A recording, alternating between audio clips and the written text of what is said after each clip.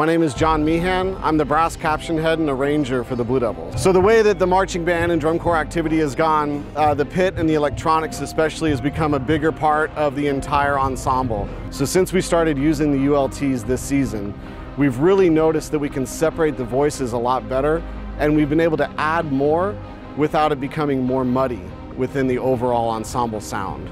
Another thing we've noticed about the ULTs is regardless of where you're standing, whether it be in front of the pit or up in the box or even on the 20-yard line, we're able to get a really good sense of the ensemble sound, so there really isn't a bad seat anymore.